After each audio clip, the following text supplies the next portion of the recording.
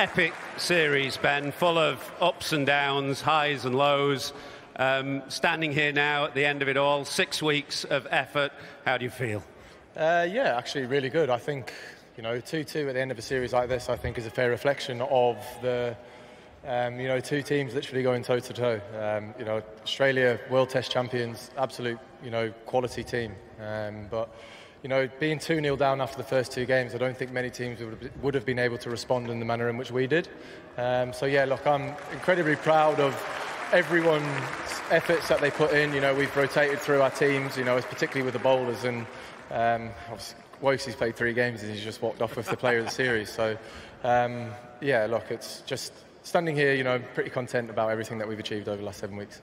Let's talk about today then. Yesterday, quite a difficult day actually. How hard was it for you to kind of lift the spirits and raise everybody after what happened yesterday? Look, having played a lot of cricket, you know what it's like in the 4th innings chasing. It's one of those. Australia got off to a great start with Dave and Uzi. I thought they played incredibly well to walk off with the amount of runs and none down as they did. But turning up again and knowing there was 250 runs on the board on the last day, it's always tough. 4th innings pressure, should never be underestimated. And the wickets came in clusters, and that's what's going to happen. So. Yeah, look, it was do or die again. We've been do or die since the 2nd game, and if anything, I've said it a few times, it really suits our mentality and the way that we go about cricket. Two players who helped turn it around for you this morning. They bowled in tandem, Chris Stokes and Mark Wood. They're the 2 players that you brought in midway through the series at Headingley, and they've had a dramatic impact, both of them.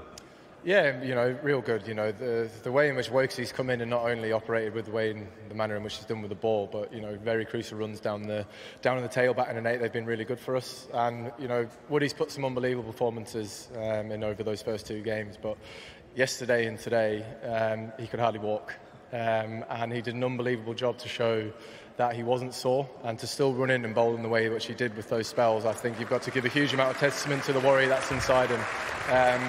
Just kept on saying, throw me the ball and I'll run as hard as I possibly can. So to have people like that in your team who will just run in, regardless of how their body is, it's great to have.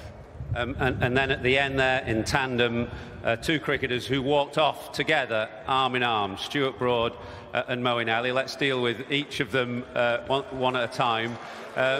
First of all, Stuart Broad, this is a place of farewells. He's announced his farewell. Your reflections on him as a cricketer, and did you ever doubt that he was going to finish things off tonight? Yeah, look, I've played with Broadie for a long, long time. I played, 97 games, I think, and there's only a handful of those in which I've not. One of them, I didn't pick him because, but look, and he's been an unbelievable performer for England over a long, long time, and to watch him come in, bowl the way he did today, and it was just written in the stars he was going to take that last wicket, wasn't it? 2 left-handers at the crease, the way in which he bowls to them, it was just quality. And look, Mo came into the squad and into the team through an unfortunate injury to Jack Leach, and there was a few things that I said about him with us picking it, but I chose him because I know what he could do in his best days, and when it really mattered, Mo produced one of his best days out on the field for an England player. And look, he changed the game for us. So I know Broadie's walked off there, but Mo to retire, come back, and put in the performance he's done at crucial moments is just incredible. He's great servant to England as well as. And India next. So you're going to be sending him a WhatsApp saying India ? No, I'm bowling off spin now, so I'll be all right. No, look, I think we'll let Mo just reflect on everything over the last 6 weeks, and we'll let him make that decision. Chris talked about the catching there, which is extremely sharp at the back end of the series here. Is there any part of you that thinks if we'd have been a bit sharper at the start, we might have turned 2-2 to 3-2? Hindsight never loses, does it? And you talked about making memories. Memories that I think everybody here in this ground today and everybody watching and listening on television and radio would thank you for. Just a final reflection, maybe on Australia as well, who've played an absolutely full part in this series. Yeah, look, coming into this series, if you look back, 14 months ago, to bounce back from 2-0 down, it would have been tough for any team to come back and put in the performance we've done over the last sort of 4 to 5 weeks. I mentioned to Pat there that, what a series to be a part of, and I generally feel like it's almost what Test cricket needed.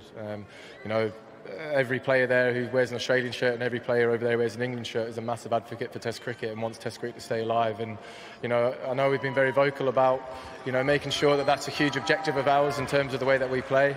And I think this series has really done that. I think it's captivated so many new fans. It's attracted a new audience towards the game, and Test cricket is the purest form of the game. I absolutely love it. So I hope this series has made it got even bigger before we started.